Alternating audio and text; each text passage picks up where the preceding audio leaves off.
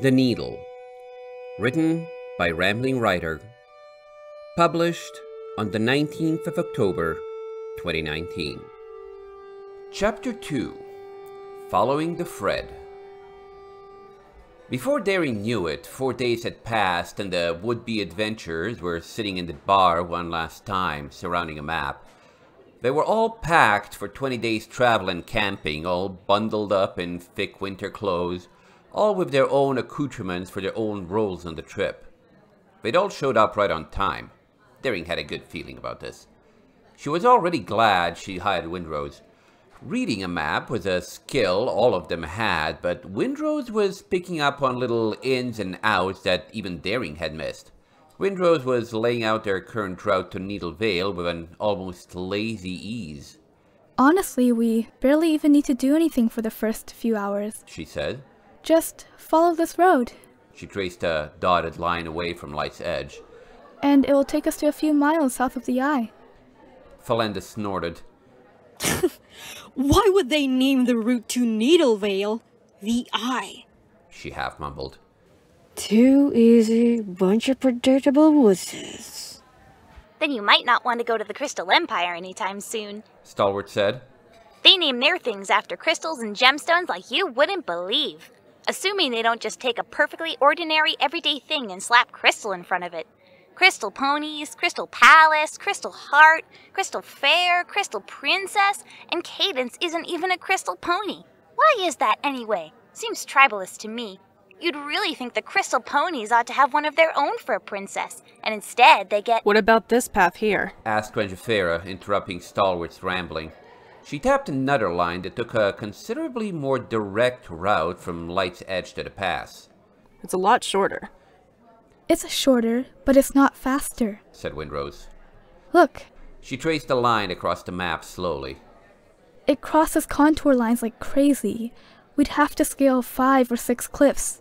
It's really just an old road that was built by some reindeer warlord in the past and now used by adrenaline junkie mountaineers. It's not even paved. Trust me, there's nothing out there. Right. Rangifera glanced at Daring and shrugged. And once we get to the Needle Vale, well... Windrose's eyes flicked at the vaguely defined space northeast of Light's Edge. The detail on the map dropped off, leaving a space so sketchy, Daring thought it should probably just be replaced with a text box saying Terra Incognita. We'll see. Daring leaned forward and examined Windrose's path more closely. It looked easy enough. A straight-ish, level-ish road that swung by the eye on its way to another town, forced there by cliffs. At least her expedition would start with minimal fuss.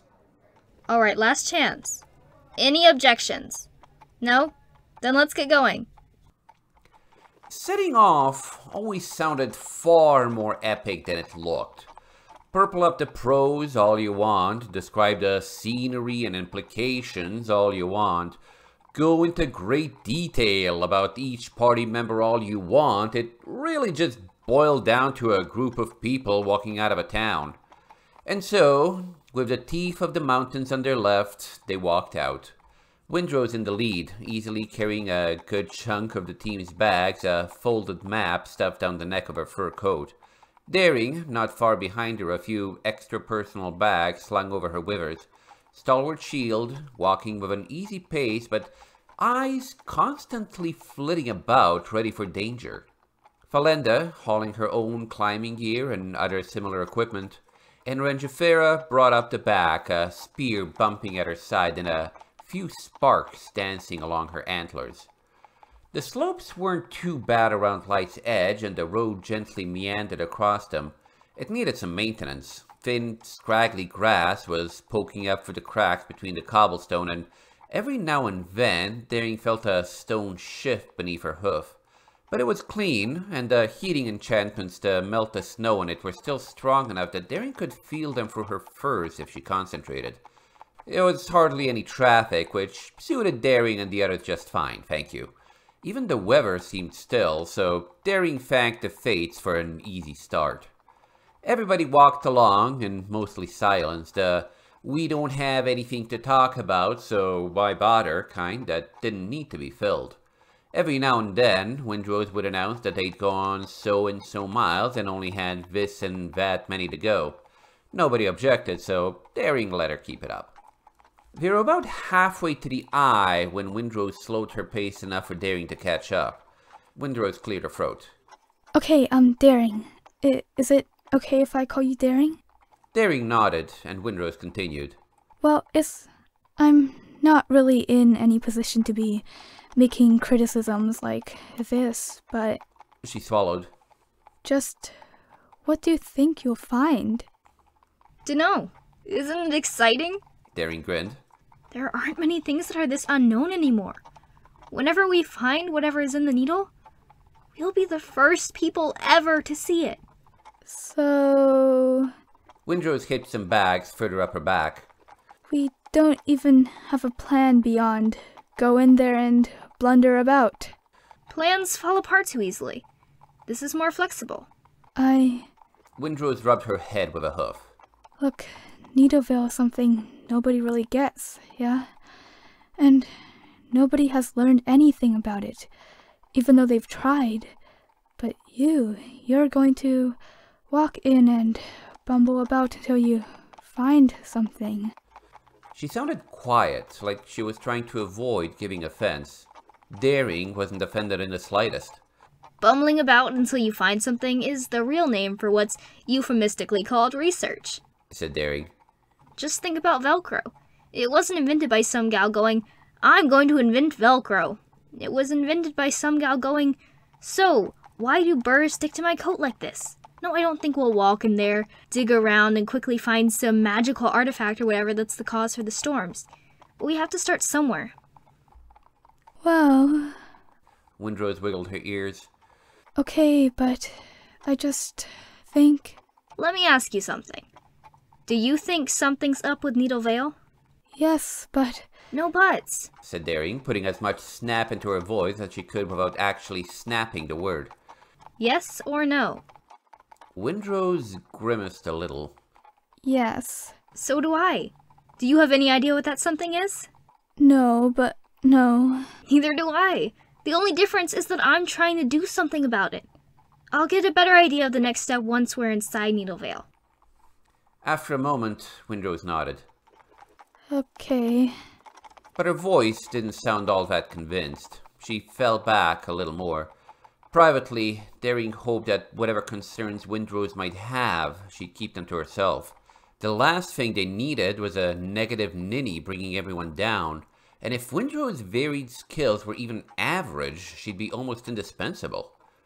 The hoofbeats of someone picking up their pace sounded. Daring heard voices behind her and swiveled her ears to catch them. Listen, my concerned comrade, said Ranjifera. Don't argue with Daring. It's not a good idea. Yeah, I know, don't argue with the boss, but I don't think... I don't mean in the she hired you and can fire you sense. I mean in the her concern isn't your sense. Why do you care whether she wins or loses? You get paid either way. Heck, you already got paid. Stop sweating. I don't think she wants you talking like that. Talk however you want. Daring hollered over her shoulder. I'm a realist. I know most of you guys are just working with me for the money. Excuse me, I'm not. Said Stalwart, trotting up to Daring's side. I actually do want to see what's inside Needle Vale, actually.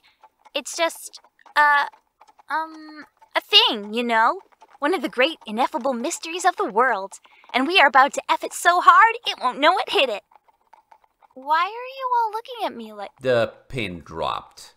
Stalwart somehow managed to turn even redder and tucked her hood down as everybody else failed to hold in their snickers. Once Daring had her voice under control again, she said to Windrose, Okay, so she's not. But I don't care if you don't care, so long as you do your job. She took a few more steps, then asked, Speaking of your job, how accurate of a map can you make during camp? Reasonably accurate, if the weather's good. It can't be super precise, not without more specialized tools and more time. Even I'm not that good. But if you're just looking for a general idea sort of map, I can manage that. A general idea map was just what I was thinking of. We'll be in the middle of a snowstorm, so I couldn't really ask for anything more. You'd think at least one of the groups that went into the Needle would have made a map, mused Ranjafera. Wanna know a secret? Windrose said. Map making is kind of a crappy job if you don't love it, especially this far north. She chuckled.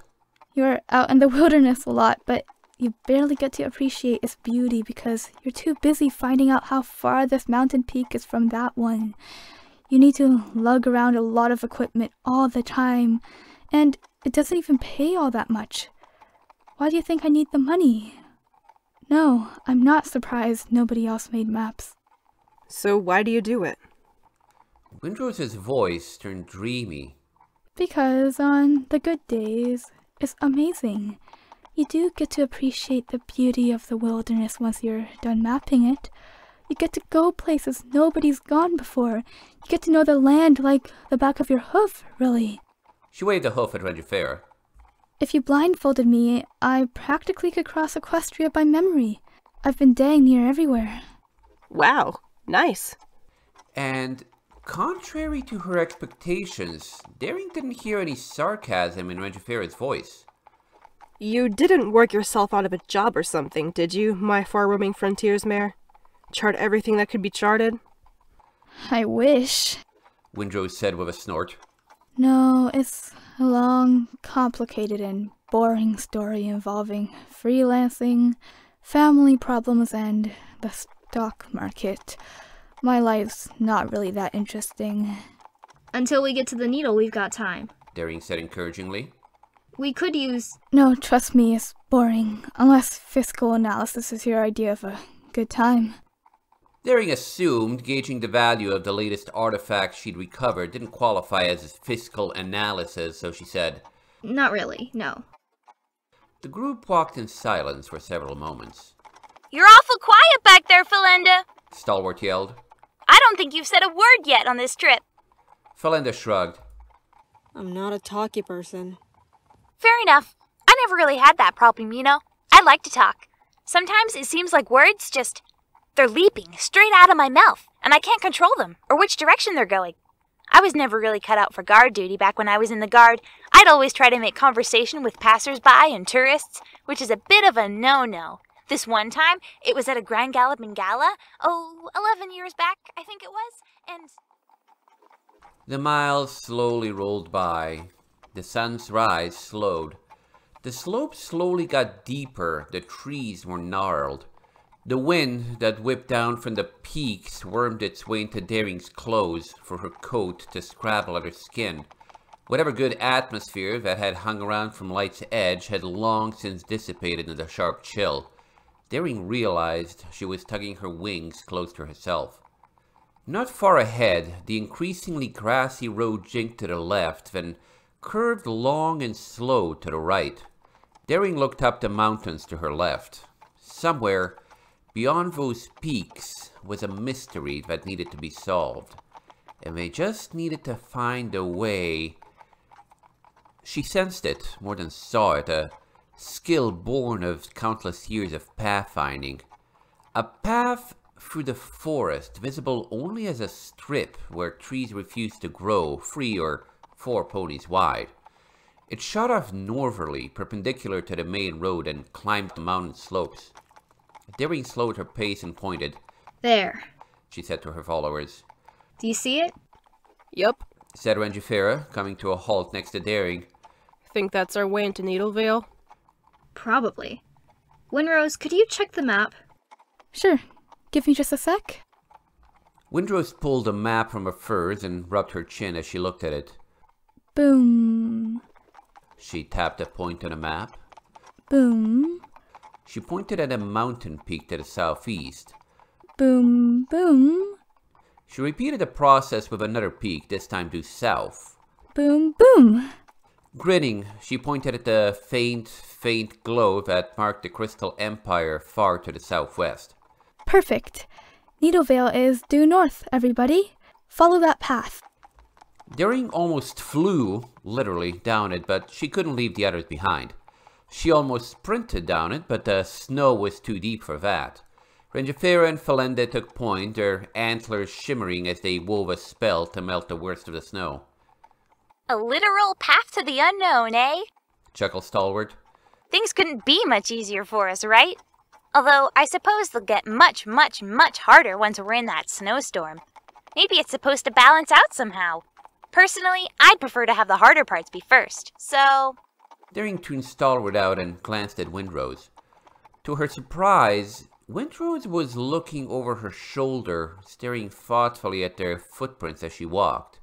She turned to Daring and whispered, So, if few ponies, people, go to Needle Vale, who or what made this path? This isn't natural. She traced the path up and down, a mostly straight line, and kept frowning. The first thing that came to Daring's mind was that it didn't matter. But it only took a little bit of thought for her to realize that, yes, it did matter. It mattered a lot. Because if she was going to uncover whatever general weirdness was going on in Needle Vale, she needed to know the specific weirdnesses and how they fit together. I'm not sure, She admitted. Let's ask the mages. Her own experience with magic, barring the usual Pegasus stuff, generally boiled down to how long artifacts could retain their magic and befuddlement at how many powerful enchantments had been lost since those artifacts had been made. She nudged Stalwart, jolting her out of her automatic speech fugue. Stalwart, you know magic, right? Know of any natural magic that could have made something like this? Well, Stalwart looked up and down a path. ley lines would be the obvious culprit, She said. but they're usually more obvious. They cause landmarks like the Crystal Mountains. And She swept a hoof around them at the towering cliffs. even then, they cause plants to grow, not die. She lowered her head so far that the tip of her horn was beneath the surface of the snow and cast a few spells. I can't feel any magic that'll cause us to drop dead mid-stride, if that's what you're wondering. Well, I don't think I can. Earth magic's always been probably my weakest point. I wonder if it's because I'm a unicorn, but... Daring and Windrose exchanged glances as Stalwart kept talking. Daring shrugged, but Windrose's frown deepened. Rangifera, Felende. She yelled. Rangifera looked back, her antlers still glowing, but Felenda just made a vague affirmative grunt. Either of you know a thing about magic creating paths like this? Rangifera tilted her head for a moment and said, Nope, sorry. Felenda, however, suddenly had her head up and a few minuscule stars flew into the forest as her concentration faltered. She bit her lips and said, Stalwart, can you take over for me for a second? Stalwart picked up her pace until she was between the two reindeer. More than a second. She said. Her horn started glowing, and the snow in front of her started melting just like Rangifera and Felenda's.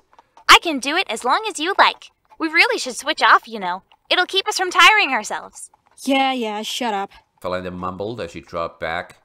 Once Daring and Windrose had caught up with her, she said, I don't know anything for certain, but there's some legendary mumbo-jumbo about this.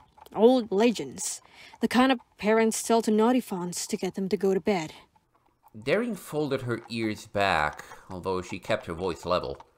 And you didn't think to tell us this because... Because it has nothing to do with Needle Vale or weird weather, you idiot! Said Felenda flatly. It's about things like strange patterns in the forest, animals behaving weirdly, that sort of thing. If you hadn't brought this path up...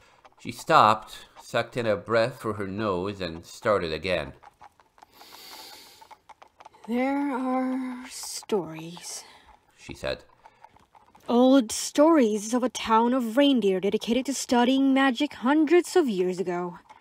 They dove into magic too deeply, and it overtook and twisted them. They became these immortal things. Like alicorns? Asked Windrose. Don't interrupt me. Snapped Felenda. Windrose twitched and fell back a little. After a glare, Felenda continued. But no, from what I've heard, your pretty pony princesses are. Their bodies are different, but their minds are the same. With these deer, it was the other way around. Their bodies were the same, but their minds, it was like they shattered or something. They just stopped caring about anything besides themselves. They were flighty, capricious, and just off, you know? They became known as the Alvar. Daring nodded, cataloging the information away for later. While she was eager to hear what the heck this had to do with the path, any little shred of mythology could help them unravel the story of Needle Vale. Now, since they were almost sociopathic scumbags, they were very self-centered. There's a story. Belinda stopped and frowned to herself. Long story short, their queen had an entire forest burnt down because walking around was too much work, and somehow that rippled through the magic of the earth now. Big plants just refused to grow where the Alvar like to walk, for fear of obstructing them and getting destroyed in retaliation. That's why you can find weirdly clean natural paths in the forest where clearings come from. The Alvar gather in those places so plants stay out of their way. And it leads to things like... Belinda gestured up and down the path. This. In those stories, the Alvar walk here. And they walk here often. Oh. Windrose looked behind her and shrank an inch, licking her lips. Daring wasn't sure what to make of the story. Simply discounting it out of hoof was the pinnacle of stupidity. She'd done that regarding the legend of Nightmare Moon and, well... But something about it simply didn't click. Like it had been transplanted from somewhere. Reindeer just weren't as magically inclined as unicorns, as far as she knew. And the idea of a group banding together and going nuts for magic simply didn't gel with her. Not the way most other facts turns to legends she'd run into the past had. Not the way the idea that something was in Needle Vale did. Still, that hardly meant that it was impossible. She decided she'd grill Belinda on them some more next time they came across something out of place, like this path. Personally, I don't believe it, said Belinda quickly. It's full of holes and just unlikely, you know. I'd say this path was made by people going up and down to see Needle Vale. Naturally beating it down over and over and over, obviously. Awful lot of people to come out this way for nothing, muttered Windrose. They lapsed into an uncomfortable silence, thankfully broken up in a few minutes when they reached the bottom of a low cliff, maybe 40 feet tall. Some not too difficult hauling pulled them and their gear up to the top, where they collectively agreed to have lunch. Cutting into the mountains was a narrow cleft, maybe 7 feet wide and winding enough to be all but invisible from the road. That looks a lot wider on the map, said Windrose through a mouthful of cheese. Like 2 or 3 times as wide, but I guess if no one comes here, why map it? She shrugged. We're lucky there's a pass at all, said Stalwart. Can you imagine coming all this way only to have to climb over all the mountains ourselves? She laughed. That put a bit of a damper on the whole expedition, at least for me. It'll be hard enough once we actually get inside and have to deal with the storms. So to have to climb big stinking mountains like these before we even get there? Can you imagine? That'd be so... Ringefera leaned close to Daring and whispered, I forgot to ask, my likable leader. We're staying tonight in the Needle, right? Back in Light's Edge, Windrose said it'll only take an hour at most to get through there. She nodded at the pass. Assuming it's clear, and I don't want to spend hours sitting on a ledge above the Needle waiting for nightfall. I was planning on going in as far as we could manage while it's still light, said Daring. She squinted slightly at Ringefera. That's not a problem, is it? Oh, no, Ringefera said with a chuckle. Just thinking ahead. I didn't come on this trip because it was easy. No, ma'am. When they'd eaten, they set off down the cleft with Windrose taking the lead. It was wide enough that they didn't have to, but they wound up going single file. The winding nature of the canyon amplified sounds again and again. The few times the group spoke, they had to keep their voices at almost a whisper to avoid deafening themselves. Channeled by the stone, winds whipped through the gap in both directions and lashed at their clothes. Daring looked up. The walls on either side of them were sheer, almost flat, and the wind whipping through it meant even a Pegasus would have trouble climbing them safely. The cleft was so deep that the wall seemed to lean inward and compress the sky into a twisting scar. Barely any snow fell into the gap, but that didn't stop it from being very, very cold. Colder than the road, certainly. Like they were walking down the gullet of a frost dragon. The dragon breathed again, harder than before, and Daring slammed a hoof to the top of her hood to keep it from being blown down. Suddenly, she stopped, her ears straight up. She swiveled them to the left, to the right. Does anyone else hear that? She asked. The others stopped and listened. A quiet, high-pitched wailing rolled through the cleft, getting straight to their bones. Wind's picking up. Valinda said quickly. Not long now. I'd give us 10 minutes at the most. Whispered Windrose. Let's keep walking. 1 minute later, the amount of snow that made it down began to increase.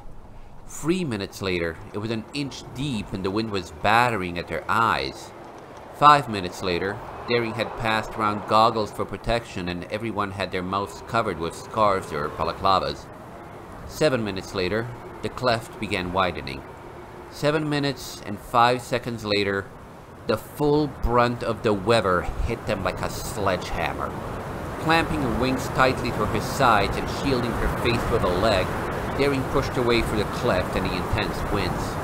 Maybe, once she got out of the funnel.